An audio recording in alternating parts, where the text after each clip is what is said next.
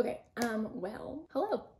My name's Allie, and thank you for clicking on my video because this is my first one, so you had absolutely no precedent or reason to do that. So thank you for being here. Welcome to my library, I guess. I feel like I'm supposed to be sitting in front of a rainbow wall of yarn, but I don't collect yarn the way that I collect books, though actually I think that's not really an accurate comparison because yarn is like, you know, in the unused state, right? Yarn is like before it becomes a finished object. These are not unused. These are books that I have read. I read all of these. In that way, the knitting equivalent of this would be like if this was all finished objects, which I started knitting 2 years ago. There's simply not been the time. Like maybe come back in 70 years and maybe 100-year-old me will have an entire library's worth of finished garments, but today is not that day. So for a little bit of context, I'm coming to you from just outside Toronto in Canada. It is very cold here right now. It is like, feels like -20 with the wind chill, which that's Celsius, by the way. And I live here with my dog Copper, who you will probably hear once in a while because he's an opinionated creature and he will let you know about those opinions. I am also coming to you with the tea. I feel like that's going to be a staple of the channel, so we might as well introduce it now. Also, this mug, by the way, can we just have a moment? This is handmade ceramic by my friend Jessica Bromley-Bartram, who I went to OCAD with, and she makes these amazing mugs and it's just beautiful and I feel like it deserves a moment. And in it today I'm drinking Sloan Classic Earl Grey, which is my all-time favorite tea, and Sloan is actually a Canadian tea brand, so that's fun. So I've been watching knitting podcasts for about a year now. I've been knitting for almost exactly 2 years. I started in February of 2022, but I've only been watching knitting podcasts for a year.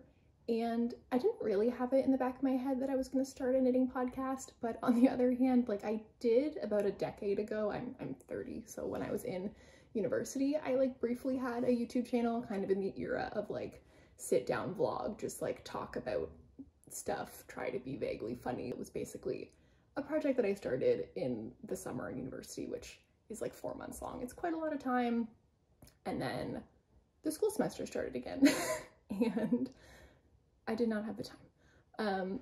So I guess like part of my brain just likes making videos. I really like video editing. I'm a graphic designer professionally, so I do just like doing creative things. I like making things really, which also makes a lot of sense why I like knitting. So I've been watching a lot of knitting podcasts over the last year or so. I found when I started knitting, I suddenly needed a lot more content because I like to watch things when I knit, and before that I wasn't watching a ton of stuff. You know, I watched YouTube, I had my usual subscription list, but it didn't add up to the number of hours that I was spending knitting, and so suddenly I needed more stuff to watch, and so I was finding myself more receptive to YouTube's like homepage suggestions than I historically had been, and that like really quickly spiraled into a lot of knitting podcasts. And then the other day I was watching Knits by Mandy's video where she talks about the money that her channel made in 2023, and what a terrible inciting incident that sounds like for this channel, because it's like, oh, I found out you can make money and now I'm making videos. No, it was just I don't know, something about her talking about just like the process of starting her channel and how it kind of progressed over time. Just the behind the scenes of it really just kind of got gears turning. Hello. Yep. Do you want to say hi? Wave. Wave. This is Copper. He's a mini Australian Shepherd. And what else would you like to say? Oh, you got your breakfast all over your neck. That's really nice. Looking real good, dude. So I was watching this video from Knits by Mandy and it just really got gears turning in my head where I was suddenly like, what if I had a knitting podcast? And I don't know, I really like documenting my knits. I am pretty thorough on Ravelry as it is. But I also know I do really like video editing. Part of me has sort of toyed with the idea of restarting a YouTube channel, like not specifically a knitting one, for years and years, and it just never quite like made it to the top of the priority list. I have a lot of other things that I like to do and there is just only so much time, but I feel like the idea of a knitting podcast has really bumped it up the list for me, in part because knitting has just become a really big priority for me, and in part because knitting is an expensive hobby, and I think that I might actually benefit from having something that feels like part of knitting that doesn't use yarn. So actually I anticipate that this channel might slow down my knitting a little, which would be helpful in a certain way, but still feel like I am knitting, like still feel like it's part of it, which is also gonna make it sound like I knit really quickly, which I don't think is the case, or at least not the case relative to other knitting podcasts, because I see some of the like what I knit this year's and I'm like, how, when? Some of you have like 4 children. I just don't know how you do it. It is wildly impressive. I am not that, but I do like expensive yarn. This is a struggle because, so I find I'm a person who is just always cold. I am cold-blooded. I don't know. It's a thing. It's been a thing my whole life. And I discovered a few years ago that wool is magic. Wool is the only thing that I can wear that I do not get cold in. And if I already have a chill because I've not been wearing wool and I just feel freezing and like nothing I put on is helping, wool is always the thing that helps. So I really love knitting out of pure wool, and I also really value wool that's traceable to know what the treatment of the sheep was like. So that just adds up to like not cheap yarn, which means that even when I knit an amount that is perhaps humble by the standards of most knitting podcasts, it still gets pricey. And so I feel like that's something that a knitting podcast could help to alleviate a little by extending the hobby in a way that doesn't cost me more yarn. And related to that, one thing that I really would like to do with this channel is talk more about the finances of it. And that's partly inspired by a couple of knitting podcasts that I already watch. String Things by Mel and aka Nora Knits both talk quite openly about the exact amount of money that they spend on each of their knitting projects. And I really appreciate that. I feel like that's really helpful for people to know, especially for people who are watching knitting podcasts who aren't like super actively knitting yet, but would like to, just to have an idea of like when we're talking about different kinds of yarn, what that actually adds up to and how much money you can either save or spend depending on what you choose and depending on the types of patterns that you choose. I feel like financial transparency is really valuable in general, and I would like to apply that here too. So that's something that I think whenever I talk about a finished project, I want to talk about exactly what it cost me. I wish that I could show you how very makeshift this setup is right now, because initially I thought originally that I was going to film this on the DSLR camera that I have, in part because when I did YouTube videos in a past life, I used that camera. But again, this was in the like 2011 era of YouTube where videos were, you would sit here and you would talk. And the fact that my camera didn't have an autofocus in video mode wasn't really a problem because I wasn't really moving. And then I was in the process of setting the camera up and I was trying to do some test shots and I was like, wait a minute. Like as soon as I like hold up a ball of yarn, I think we're gonna have a problem. I think like 98% of this video is gonna end up out of focus if I try to record a knitting podcast with no autofocus, because there's so much like moving around and like showing things and holding things up. So we're recording this on an iPhone from 2020, so shout out to the iPhone 11 Pro. We'll see how you do. I have my laptop over here, screen mirrored from my phone so that I can see what my phone is recording, because I'm using the back camera on my phone because it has the better camera. The phone is sitting on top of an upside down plant pot, which itself is sitting on top of a piano. So we're making it work with what we've got. Okay, so to start this off like a real knitting podcast, because apparently we are one of those now, let's talk about what I'm wearing. So this is a knit that I finished in September. This is the Barnsley sweater by Cheryl Mokhtari, and it is just like the coziest. It's a raglan waffle knit pullover. I knit it out of the Knitting for Olive merino and the silk mohair in the color unicorn purple, and it is just, oh, it's just so good. Like this I think is my favorite sweater that I've knit to wear. It's a DK weight, so it's this really like wearable weight in a way where a lot of my earlier knits, I think like a lot of people, are on the bulkier end of things, which is so nice for learning and so satisfying. They work up so quickly, but just The reality is that it can just be hard to find days where you can actually wear them without sweating to death. So this was my first DK weight knit, so it felt like it took forever. But now I'm so glad that I have it because it is really the most versatile, and I absolutely love the color, which I'm really relieved about because this color was a real departure for me. It's not that I don't knit in color. I have quite a lot of color in my knits, but they tend to be like warmer in color, like kind of warmer, richer and deeper is what that was supposed to be. Not these sort of like light springy colors like this lilac, but I mean, lilac has obviously been having a moment for the last couple of years, and it really won me over. And I was worried that I wasn't gonna like wearing it, like that I would like it as an object, but that I wouldn't reach for it because I wouldn't like how it looked on me. But I actually love this sweater and I feel really good in it. So welcome to my Barnsley sweater. I'll talk about it more in my everything I knit this year video. But yeah, I really enjoyed knitting this one. This was great. I found the pattern really simple and easy to follow. It was really easy to memorize the repeat for the waffle knit.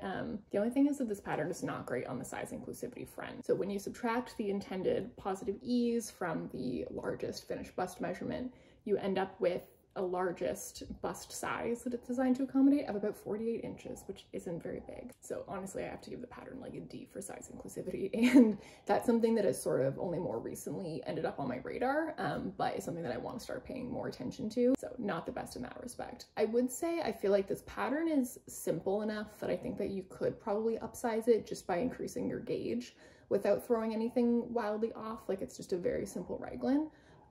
So I do think that could be an option. But obviously that's not a thing one should have to do to be able to knit a sweater in a size that will fit them. So definitely some pros and cons to this design. I have a finished object to show you. I mean, really, I could show you a lot of finished objects because I've never shown you any. But I think my next video is actually going to be like an everything I've ever knit. So today I'm just going to show you my most recent finished object. So you're actually going to be able to tell that I've worn this finished object quite a bit already because they're kind of fuzzy. You can kind of see that they have gotten some use. So these are my reading socks, basically. If you are in Canada like me, you know what Indigo is. If you're not, Indigo is basically our Barnes & Noble. It's like our big box bookstore. But basically their tactic to like survive the advent of Amazon is to pivot such that about like half the store is now like lifestyle and homewaresy stuff. Which, you know what, you gotta do what you gotta do. And their stuff is really nice. Like when they first started making this pivot, I was like, you're supposed to be a bookstore. And then I was like, oh, but I actually like everything you have, so it's okay. But anyway, so they sell what they call reading socks, which are basically these like really big, chunky, like slipper socks, essentially. And over the last few years, since they've started having these, I have just like worn these to absolute death. Like I have had several pairs and I have worn enormous holes into the bottom of every single one of them. So I was interested in the idea of knitting my own. And so I was interested in the idea of knitting my own, and I went diving in Ravelry to try to find the perfect pattern. One thing that I should probably address off the bat is that I am incredibly picky in like all respects to like personal style and personal taste. So when I say I went digging in Ravelry, like I think I looked at like every single pattern that could remotely be considered a reading sock, even if you had to like increase the gauge of the sock because it was just supposed to be like kind of a chunky regular sock, but oh, maybe if I knit it with bigger yarn it could be like a reading sock. I went deep, and the pattern that I found has the world's worst title, but it is by Drops Design, so it's a free pattern, which is really nice, but it is the 116-28 Socks with Cables. What a great name. But it was a pretty good pattern. I didn't have any issues knitting it. I am quite happy with how they turned out, and I also, is the bottom of my sock super dirty? Am I gonna regret showing this to you? I added little rubber stops at the bottom because I have knit one pair of socks for myself before. I've knit a couple others for other people, but so the one that I knit for myself, I wore them a lot. Again, I really like wool, so when I suddenly had a pair of wool socks, I was wearing them a lot, and I really quickly got a hole in the bottom, and I was like, this was too much work for there to already be a hole in the bottom. And yes, I can darn them, and I will, but I haven't. It's probably been like a year, and it just hasn't, it's on my to-do list, and it just somehow never quite makes it to the top. So anyway, when I was making these reading socks, but to be honest, I do read them a lot while knitting, so maybe they're also knitting socks, but I got this when I was ordering some yarn for another project. I thought that I would maybe try adding some of this sock stop to the socks to see if it would extend the lifespan of these socks. So I'm hopeful that with the help of that, these won't wear through quite as quickly. It's also much thicker yarn, but you know. So basically what you do is just after you've blocked it, you just like dab on it. It's like fabric paint or something. You just like glob it on, and then it takes like 8 hours to dry. And then you have these little rubber bits. Now, some of them have come off, and this is the thing that I could very much do better next time, because the first time I was putting it on, I just didn't really like know what it was going to be like. And this is a single ply yarn, and like a really thick single ply yarn. Actually, let me show you what it looks like. So this is the We Are Knitters, the wool. So single ply, very, very thick. I think it's actually like thicker than a bulky weight. Like it's very bulky. So of course it has quite a like halo on it. So when I was trying to glob this on, there were times where like, if I looked at it from the side, I'm like, you're not even like really touching the yarn. Like, do I need to like push it in or so I didn't want to really like muck it in. But in retrospect, yeah, the ones that didn't look like they were really on there, they weren't really on there, and they came off very quickly. So like, no one should be surprised here. Now we know. But I really love how the cables turned out on this. I think it's a really nice design. So I don't think that I'm gonna be able to show you them on my feet if I like stand up. So this is gonna be really, really fun. What if I like, can you see that? Does that work? Can you see feet? This is how we end up on Wiki Feet. I did deviate from the pattern a little, in some ways intentional and in some ways not. So let's get into it. So I was knitting this, first of all, in a thicker yarn than the pattern calls for. It calls for, let me check, what does it call for? It does call for super bulky, actually. So the first time that I cast it on, I decided to just do what the pattern said and see how it turned out. I knew my yarn was probably a little bit thicker, but like the pattern said super bulky. So like, if anything, they would just end up being like a little bit bigger, which was probably good for a sort of like slouchy, comfy reading sock vibe. I thought there was a decent chance that would turn out.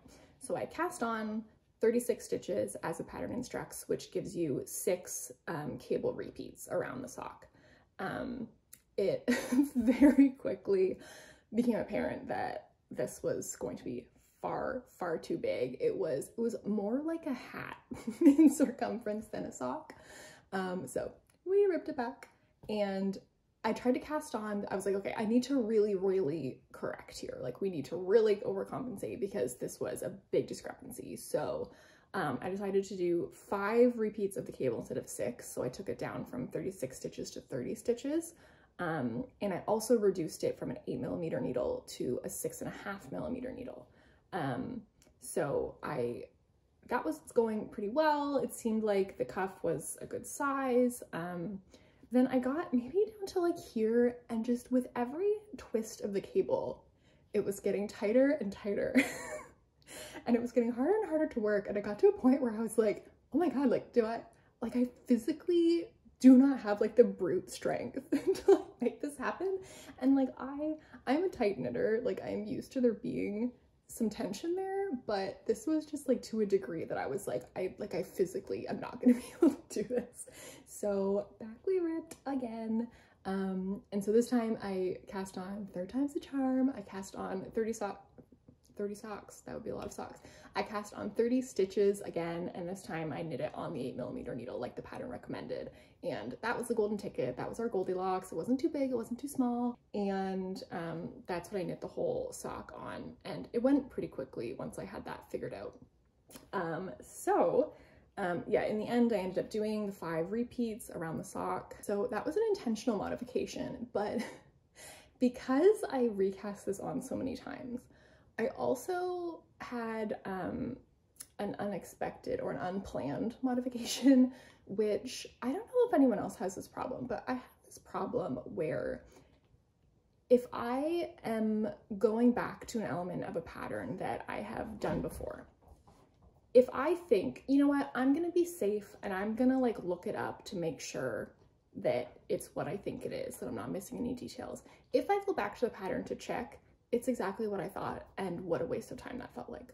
Especially when I like want to be knitting, like the idea of like picking up my phone and looking something up feels very invasive to me. Like I don't like the like intrusion of the device in this hobby that like one of the things that's so nice about it is that it's analog. So whenever I do that, it's like, ugh, why did I bother? I knew it, it's fine. But then when I do trust myself and I do think that I remember it, turns out I don't. So if you look at this pattern online, that it's actually a 4x2 rib, so that the 4 stitches that make up the cable actually are 4 knit stitches in the rib, and then the 2 purl stitches in between the cables are the 2 purl stitches of the ribbing. So it gives you this kind of neat effect where the cable just flows into the ribbing very seamlessly in a way that mine does not, because I did 1x1 rib because that's what in my head it was. Because I did take a couple months off of doing this between my various cast-ons, because I'd kind of started it as like an in-between project while I kind of was at an awkward point with some other projects that were like blocking and this and that. And by the time it was time to try a third cast-on for it, I had like gotten the yarn for the next big project I wanted, and you know, it just got set by the wayside. And so it was a couple months later that I pulled this out to knit as like a Christmas knit while I was visiting family over the holidays, just something I could kind of easily work at while we were sitting around hanging out.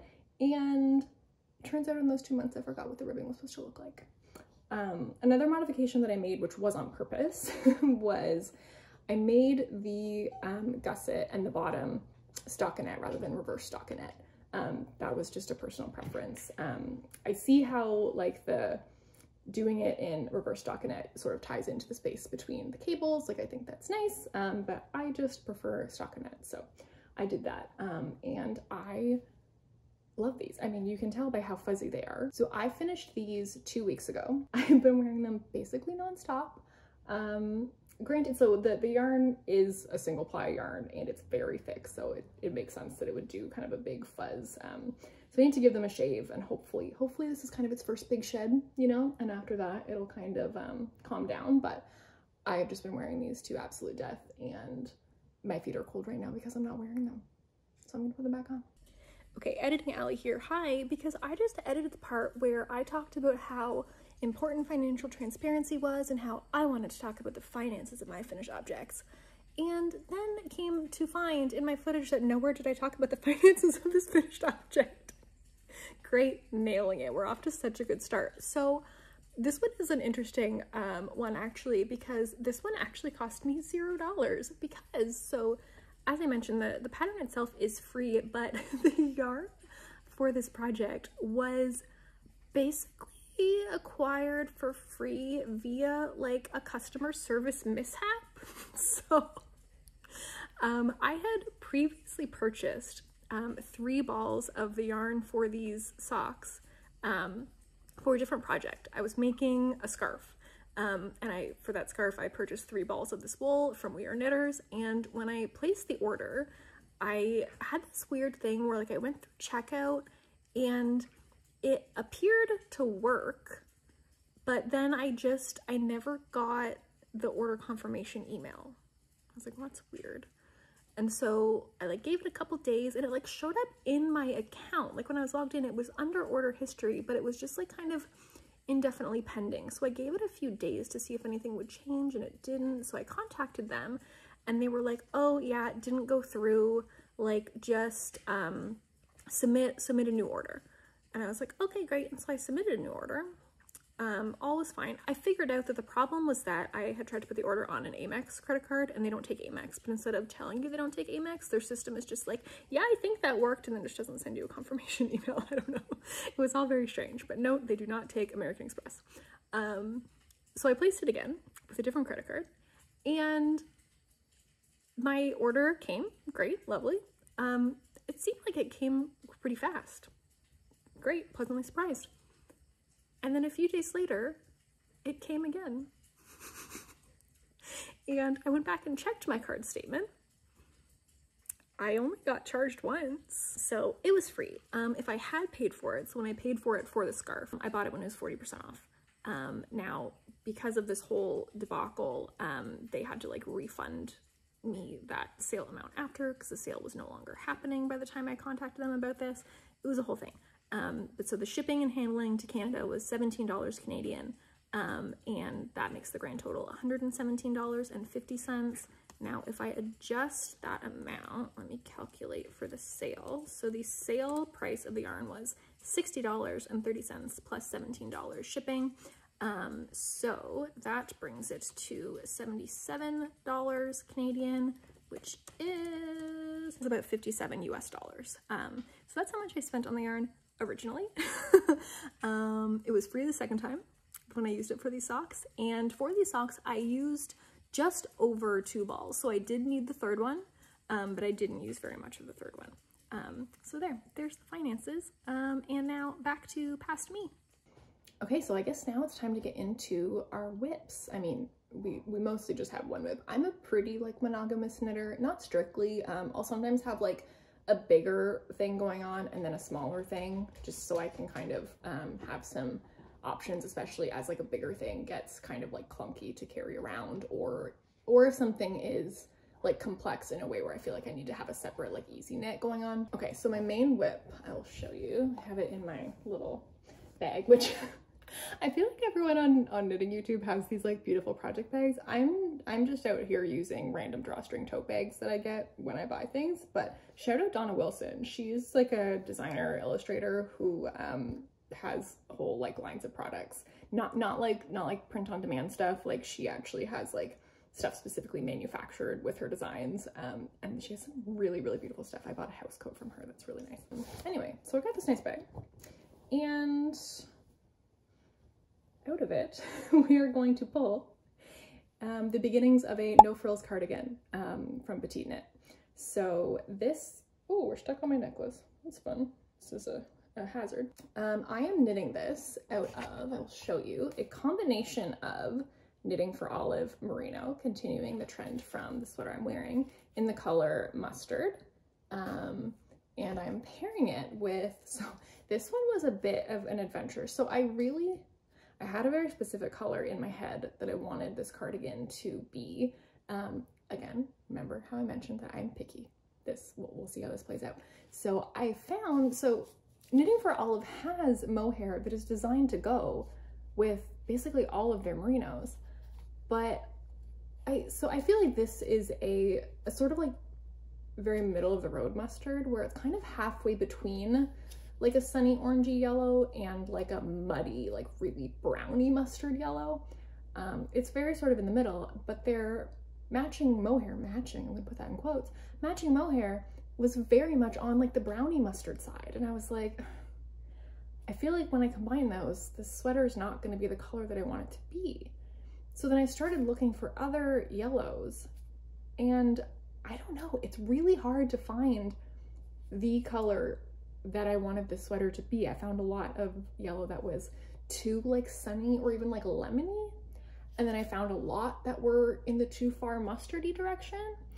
And it was like a quest. Like I had this yarn for months before I managed to find the mohair that I wanted to pair with it. What I eventually found worked out very well, because We Are Knitters was having a sale where a few colors of their Touch Me mohair was like half off.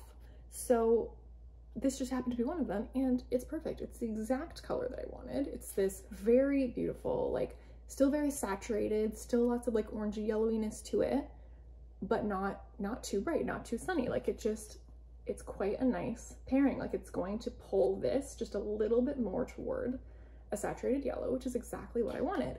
Now, I have to say, this is like very much a misnomer. So it's called Touch Me Mohair, but if we look at the composition, is that the word I'm looking for? No.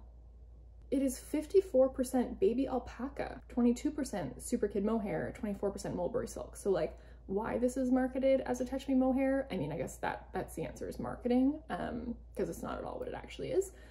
So know that. So it definitely has a different kind of it's like a different fuzziness than mohair. It's kind of like, I don't know, it's almost like it has like more bulk to it, but is like, it's like bouncier. I don't know. It's just different. And I'm curious to see how it's going to knit up. But when I did my gauge swatch, I started swatching this kind of right at the time that I was really like realizing that I was a tight knitter. Like I'd been finding on a lot of my projects that everything was turning out a little smaller than I thought.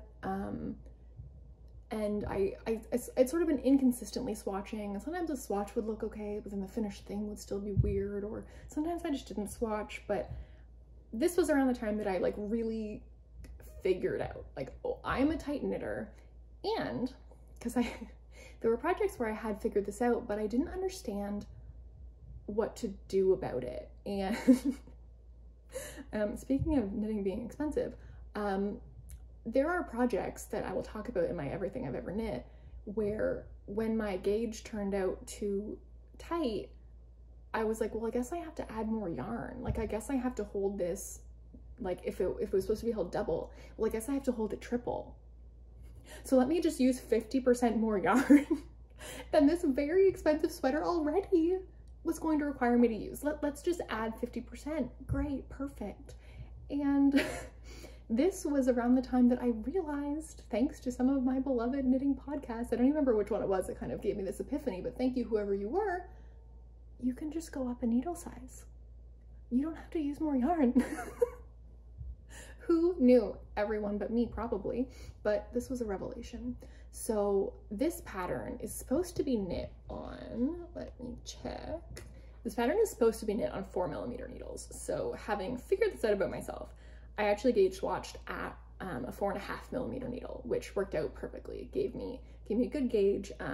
Actually, my stitch count was perfect. My row gauge was still small, a little bit, not a ton, but I figured that this cardigan is a very long cardigan. Like well, not yet, it's not. The goal though is for this to be like almost floor length, and I'm fairly tall, like I'm 5'8". So this is going to be a very long cardigan, and I feel like just like under the weight of itself, that will probably make up for the row gauge. This is what I'm thinking. And at least so far when I try it on, like I haven't been having any issues with like the shoulder area. Like I figured if this gauge was going to get me in trouble anywhere, it was going to be at the shoulders, right? That like the armholes would be too small, but I tried it on and that hasn't been a problem at all. So I think that it's fine there. I think it's going to be smooth sailing. Famous last words. Why would I say that? My gauge was good, but here's the thing. I gauge swatched for this again a couple months before I actually started working on it. Do we see a pattern here? Why did I even swatch this so far in advance? I think it was a similar thing where I was just like at a weird point, like waiting for something to block before I could start the next thing I was actually planning to knit or something like that. And so by the time I went to cast on, I could not remember which needle size I had swatched on for sure. And I thought, well, I'm pretty diligent with my Ravelry, and I didn't make a note that I had swatched at a particular needle size. So surely that must mean that I just followed the pattern's recommended needle size, right? That would make sense, right? It would make sense. It was not true. So I don't want to get too into the pattern because it's not a free pattern, but just very simply, you start with this ribbing at the neck. And when I was doing the ribbing at the neck on the 4mm needle, it seemed like the right size. It looked right, it looked good. So you kind of do a bit of that before you start any stockinette. It wasn't a ton of knitting, it was maybe a couple hours of knitting, but when I started the stockinette, it very quickly became apparent that this was the wrong gauge. That in fact I had swatched on a 4.5mm needle. I had in fact just not written it down, and I had in fact screwed myself over in this way. So back we ripped. We started again, which was also interesting because the sweater just starts in a way that was unexpected to me.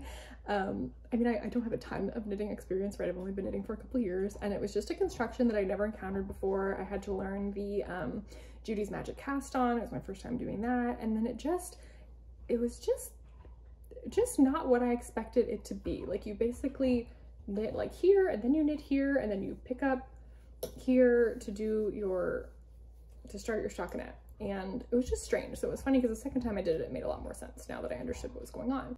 It was so for future reference, I really need to write down what needle size I gauge swatch at. This is what I've learned.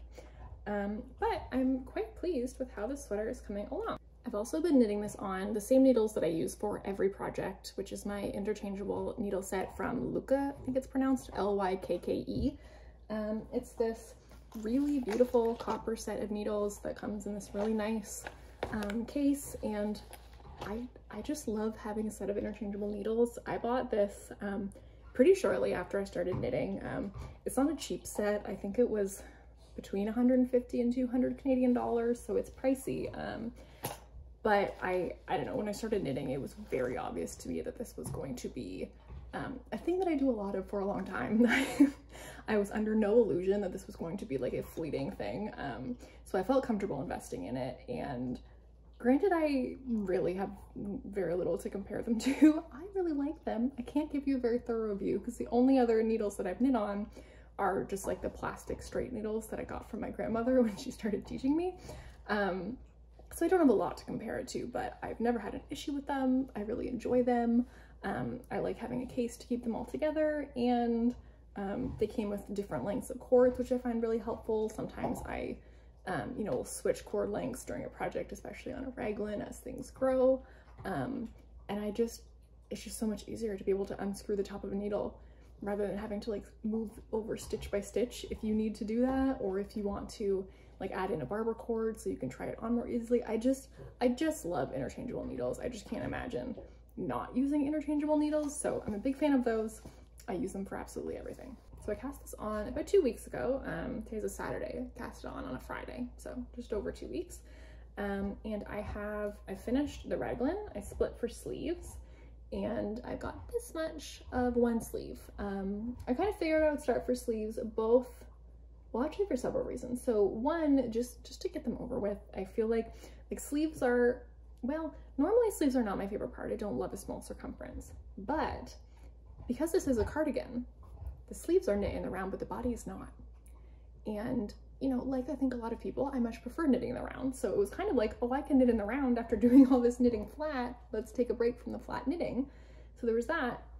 And there's also the fact that, I do want this to be really long. I think I have plenty of yarn, but then again, I often think that, and then I end up having to order more yarn. So my thinking is I can do the sleeves, get them to the length I want them to be, and then I can just kind of not worry about rationing my yarn, making sure I have the right amount of yarn. Like I can just knit the body until I run out of yarn or until it hits the floor, whichever comes first.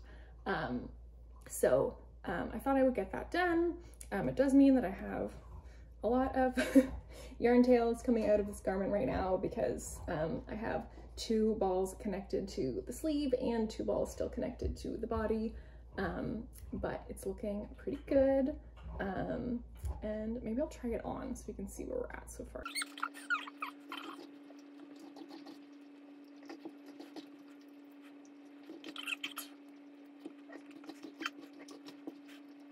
So I just tried to put this on, and I actually cannot the way that I currently have it. So I stopped for reasons unknown. I stopped knitting the body like in the middle of this row. So it means that like the break in my string is in the middle of the back rather than being, you know, at the front, which would allow me to try it on. So I tried to get it on anyway. It was not happening, but let's see if we can like visualize. We've got like, we're like almost to the elbow. I mean, we'll see when I actually have it on, it might be a little different, but so we're there. We're like just at the underarm, and yeah, I feel like it's coming along pretty well. Again, it feels a little bit slow just because it is a DK weight, which I'm still kind of like getting used to knitting at. So it just feels a little bit slower, but it does mean, again, I think it's going to be a much more wearable weight, which is going to be really nice. I kind of picture this being a sweater that I put on a lot just like at home, but then also because it's going to be so long and in this bright fun color, I feel like it's also going to be a fun like statement piece in my wardrobe. So it's just fun that I feel like it's going to do this kind of double duty in 2 very different areas. So I'm hopeful about that. I'm excited. So yeah, I will keep you posted on how this one comes along. My second whip is, I mean, a large stretch to call it a whip, but here's my whip. It is a gauge swatch, but good for me for making a gauge swatch, right? So this one is kind of a mystery. So here's what's happening. I started watching Sarah Lily Makes here on YouTube, and she uses a lot of like hand-dyed, variegated, colorful yarns. And I have always been under the impression that those just aren't my thing. They're just not for me. They're not my style. But something about the things that she knit, the particular hand-dyed yarns that she used, it was the first time that I was like, oh, like maybe I do like that kind of yarn. Maybe it's just a very particular kind of it that I like, but she was using some of those particular kinds. Like what I sort of learned from looking at some of her projects is that I like variegation where it's more a variegation of hue than of tone, like rather than like contrast of like lights and darks. Even if that's different colors, you know, like a light blue and like a dark pink, like I would still call that a variation of tone. A lot of hers were very similar in tone. Like if you put them black and white, it would kind of look like all one color, but the hue was different. You know, it might be like yellow and pink and blue, just all of a sort of like similar lightness. And I was really surprised by how much I liked that. And the ones that she was showing were all from Hedgehog Fibers, which she was the one who introduced me to Hedgehog Fibers, and what an expensive introduction that was. I mean, I've been tempering it. I have only purchased one skein, but like, let's be real, it's an expensive skein. And of course it is, because a lot of manual labor goes into making this. And I've since learned, I think Hedgehog Fibers is really known for really well done color variegation, where things are very even and very well spread out in the yarn, so you don't really have the issues of pooling and other things like this that can be issues with hand-dyed yarns. So it makes sense that it's expensive, of course it is. But it just means that like it's something to think about when I'm like deciding on what garment I want to knit and what I want to knit it out of. So I just was poring over the Hedgehog Fibers website for days. Like I'm like supposed to be working, and like, oh, somehow I'm suddenly on the Hedgehog Fibers website, and I'm like narrowing it down, like, man, I love this colorway and this colorway and this colorway. And the one that I finally landed on is this one, which is the color Budgie, which actually breaks a little bit the rule that I was talking about with like the lights and darks, because it is largely similar in tone. Like there are these purples and greens and blues that are all very light, but then there are these black speckles, which, you know, time will tell if I regret that or not. I was just so in love with the variegation between the other colors in it that I thought I'm willing to take a risk on the black flecks, because I just love the rest of it so much. But it's kind of left me with this debacle of what I knit with it. So like, for one thing, I only bought one skein, again, because it is very expensive yarn, and I'm not 100% sure whether I'm going to love it as a garment. I know that I love it as a skein. Like I've already wound it into a ball, but it came in such a beautiful hank. Like I was just like staring at it like, like it's just like choirs of angels sing. Like it's just so beautiful when it's still just like in a skein. But I just don't know if I'm gonna feel that way as a garment. So I thought, okay, we'll just get one skein. We'll find a single skein project to make with it. And we'll see how we feel, and we'll go from there. But I have not figured out what project that's going to be, in part because I feel like there's a lot of options, but I'm not totally sold on any of them. So one of the other options, and actually what I first thought that I would do, is actually use this in a colorwork project where this was like the accent color, so that it wasn't the one like touching my skin. Because part of my consideration with this, also part of, I think, the reason that I don't tend to like variegated yarns, or the ones that are in colorways that I like for their own sake, like these like bright light colors kind of all mixed together, I don't tend to love how those look on me. So the ones that I like, I don't like on me. The ones that I would feel look good on me, I don't really like for their own sake. You know, it's sort of this conflict. So it's like, well, what if I use this in a color work where it's not the color that's like next to skin, right? Like if it was, say, like a raglan where like the neckline is like a neutral color, or just like a darker color or a richer color, or like, you know, maybe it's like the slightly darker blue in there, just something that I feel looks better on me. And then this is sort of like somewhere in the design. So I poured over colorwork patterns, but then I found that, I don't know, weirdly a lot of colorwork has the accent color around your neck. Or, I mean, there's also the problem that I don't think I can use it in stranded colorwork, because even though you can't see it everywhere with all the floats, like the floats are still using a lot of the yarn. So I wasn't sure that I would be able to have enough of it. And then there's also like, because there's the dark flecks, if I used it as the contrast color against like a charcoal gray sweater or something, say, like, would the motif get kind of messed up by the black flecks that then kind of like blend into the main color too much, like if they happen to land at an edge or something? I don't know, I'm just not sure. And so then I was looking at, you know, like summery garments, like tank tops, but then a lot of the summer tops that I like the most are kind of all over ribbing, and I don't feel like all over ribbing is my favorite look in a variegated yarn. I feel like I like how it looks best in plain stockinette. But then like the few plain stockinette summery tops that I found that I liked, I'm not sure I like how I would imagine this looks in them. So I'm just like, I'm struggling to figure out the perfect thing to make with it. And my most recent thought, so I found a pattern called the Funfetti Raglan by Andrea Goggin. Andrea Gowen, called the Funfetti Raglan. And basically what it would be is the main color of the sweater would be maybe a cream, or maybe a light gray or something. And then the little tiny colorwork flecks would be from this yarn. And so the way that I imagine it would work is just that kind of every little V would be a different like random color from this.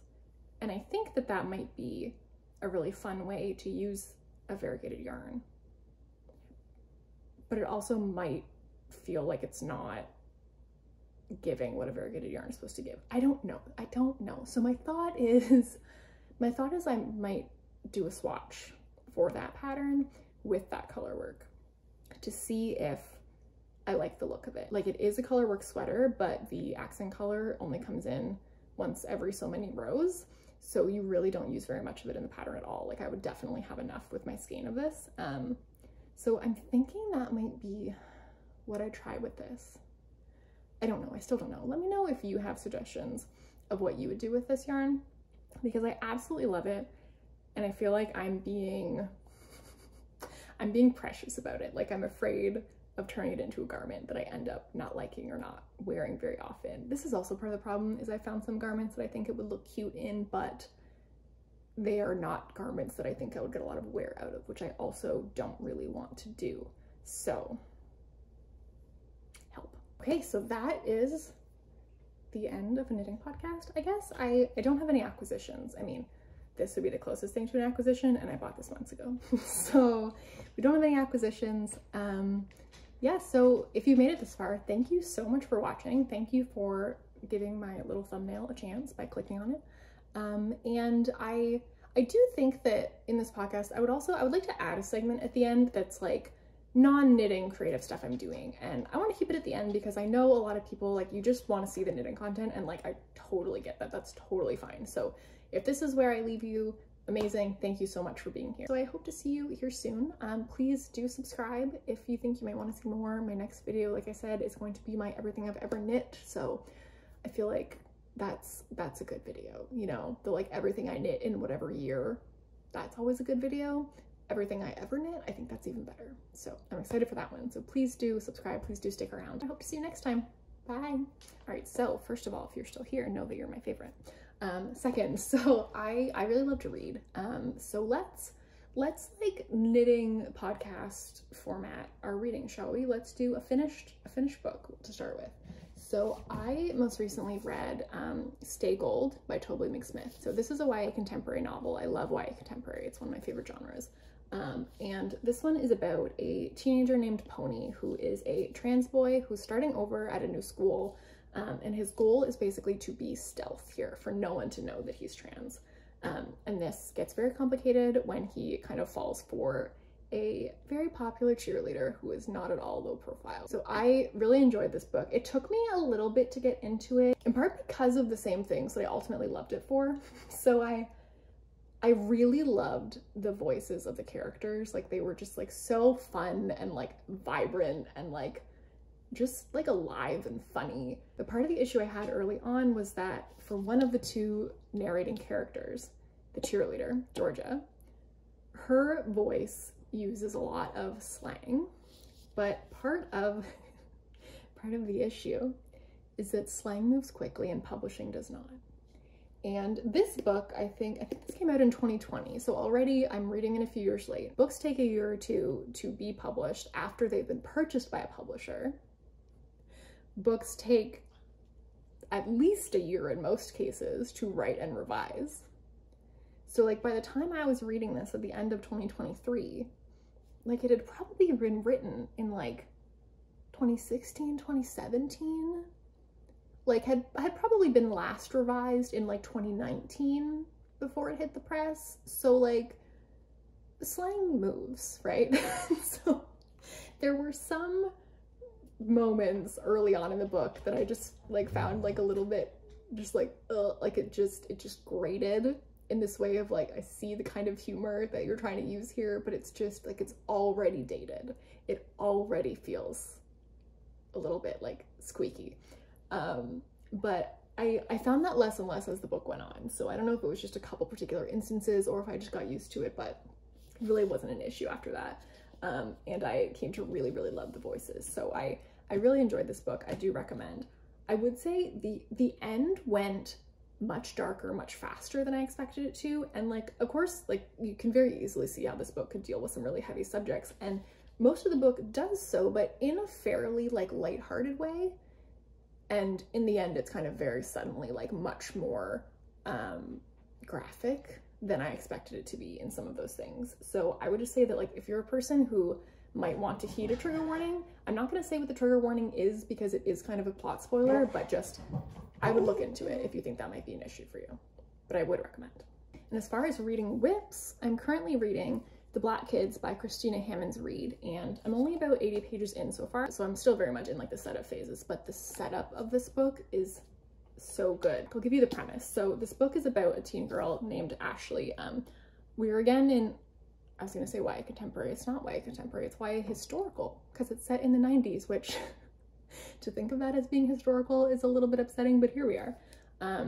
So it's about a girl named Ashley who's a teenager in LA and the LA riots break out. So the setup of the novel is kind of in the phase where the trial is ongoing, but there hasn't been a verdict yet. And I'm kind of at the cusp of like when the verdict is about to come out. So I think the story is really about to kick into another gear. Is it a higher gear? Is it a lower gear? I don't know how to drive standard, I'm sorry. Ashley is one of like the only Black kids at her school. She goes to this private school in this very white, very affluent area. And all of her friends are white. And basically where it seems like it's going is that when the riots break out, it's really going to bring to the surface a lot of underlying tensions that have been there with her and her friends. Just the setup so far is just so good. Like just the way that Hammonds Reed is really like showing the world that Ashley is living in. Like it feels weird to refer to it as world building. Like this is not high fantasy. She's just really like showing what it's like to be this girl in this particular kind of neighborhood, in this particular sort of like lazy, hazy days of summer time of year. And I really feel like I am like in the place that they are in when I'm reading this book. But yeah, so I'm really enjoying this one so far as well. Recommend. One of the other things that I really love to do, and that's really important to me, is writing. And part of the reason that I read a lot of YA contemporary is also because that's what I like to write. I mean, is that why? Do I like to write YA contemporary because I like to read? This is very chicken and the egg, but it's the genre that I write in. So while I do also enjoy some other categories of reading, I do feel like it's important for me to prioritize reading YA contemporary because I need to know what's going on in that area. Like I would love to publish a book one day. That is like a personal goal that I am in pursuit of. So I need to kind of know what's going on. So right now I'm in kind of the end stages of what I'm gonna call my like second manuscript. This isn't like, this isn't strictly true. Like I've done NaNoWriMo, National Novel Writing Month, for years. So if you don't know what National Novel Writing Month, the premise is that in the month of November every year you write a 50,000 word draft of a novel. And I did that every year from 8th grade through to the end of university. And of course, when you draft a novel in that amount of time, like that's not a finished book, right? Like even when you don't race through a draft of a novel in a month, there's still a lot of revision that is required, many rounds of it usually. And a novel that you drafted in 30 days is going to be even more so. But I was never writing those with the intent of publication. I was just doing that as like an exercise in writing. I knew that I loved writing. I knew it was important to me, but also, you know, I was busy with school and whatever. And it was just helpful for me to have November as like, this is the time of year that I focus on writing. And it was just a way to keep doing that and to practice that and to hone that skill. So I wrote all of these drafts, most of which were, I mean, complete manuscripts in that it was a complete story, but for reference, 50,000 words is quite a short book. The Catcher in the Rye is about 50,000 words. It's quite a short novel. So most books you would read would be longer than that, but they all basically were complete manuscripts, but I never went back and edited them. So they were complete first drafts. They were not complete books. So when I say that I'm in the end stages of my second manuscript, I mean my second one that I have like seriously worked on, revised with the intention of trying to publish it. So my first one I wrote in 2019, spent that year writing, revising, and then in 2020, just as the pandemic was hitting, I was working on querying that book, which is the process of like writing this very specifically formatted letter that you're using to pitch it to an agent in hopes that you will get an agent to sign you, and then that agent will help you try to sell that book to a publisher. So it's this very complicated process with like a lot more to it than is immediately apparent. There's a lot of research to do. There's a lot of editing this query letter and trying to get it to like be exactly what it needs to be and pitch the book in exactly the right way. Like it's just a world unto itself. And then typically when you're querying, you're submitting that query letter along with the first either 5 or 10 pages of your book. So there's also a lot of like really trying to hone those first 5 to 10 pages to make sure that within that short snippet, you're really getting in all the important things that the agent kind of needs to be able to read up front to like have enough to get some investment in the story or have some idea of what's going on. Like you can't have like a meandery first 5 pages. So a lot goes into trying to hone that too. Together, the letter and the pages are called your submission package. So just a lot of time spent on your submission package. So I did all that. I did a lot of querying in the year of 2020, and I got a few, I think 3 full requests, meaning that the agent says like, oh, like I like the sound of this, could I read the manuscript? So I think I got 3 of those, which I mean is better than 0, also not a great ratio. I think I sent out about 60 queries in total, like over the course of the year. So encouraging that I got a few bites, but none of them ultimately went anywhere. So while I was sort of waiting to hear back, because querying is mostly waiting, while I was waiting, I started drafting my next manuscript, which is the one that I'm in the end stages of now. So I drafted it in 2020, and then it really kind of got backburnered more recently. So I drafted it, I did several rounds of revision, so it was in like a fairly close to done point, but then I really kind of set it aside just with like other kind of big life stuff that was going on over the last year or two. And I've gotten back into it more recently, and so I'm now kind of in the process of like revisiting my submission package. I had actually sent out at the end of 2022, I sent out my first round of queries. So I sent out about 10 queries and didn't get any bites on that one. So I'm like, okay, I have the benefit of some distance now. So I'm revising my submission package again. I'm reworking my query letter. I'm reworking my first 10 pages. So that's what I'm working on right now. And I'm looking forward to this coming week. I'm participating in like a submission package workshop thing.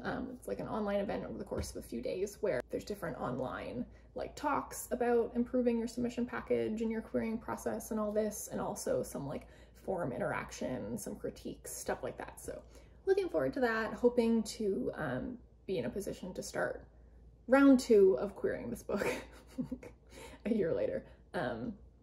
But yeah, I'm hoping to get that out into the world, into agents' inboxes within the next month or 2, hopefully. And then I can move on to drafting my next manuscript, because it is always a good idea to be working on your new manuscript while you're querying, because like even if a book gets published, it's after you've gotten a lot of rejections. And I think that the best way to sort of inoculate yourself against those rejection emails is to have already disconnected yourself from that book by working on your next one, right? So you already feel like it's old news. So I've sort of done some brainstorming around my new one, but it's not,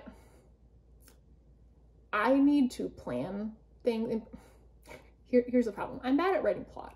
I love characters. I could write a whole book where nothing happens and nobody wants to buy that book. So it means that it's really important for me to outline so that there is a plot in the book. So that also means that the kind of upfront work of a book before I start actually drafting is really hard. Like the first step of writing this book is outlining a plot. And like, I'm not good at plot. That's why I write books that are all characters. So I'm kind of, I have like a loose outline done, and I think I got sort of like 3/4 of the way through a much more in-depth outline. And then I kind of got stuck on like, okay, I'm not actually sure how to flesh out that part of it yet. So that was kind of around the time that I decided like, okay, let's pull back out manuscript 2. Let's work on honing that submission package a little. And then once that's on its way, then we'll come back to manuscript 3 and really finish outlining this and start drafting. So we've sort of got fingers in like both manuscript 2 and manuscript 3 right now. But I'm hoping to wrap up one so I can move on to the other in the near future. So I think that's all I really have to tell you about today of my non-knitting stuff. I mean, there are other things that I do, but I'll talk to you about those as I kind of have updates about them. If you stuck around to the very end, thank you. You clicked on a knitting podcast and then you proceeded to hear me talk for, I don't know, what, 15 minutes about stuff that's not even knitting. That's so nice of you. Thank you. I hope to see you next time. Bye.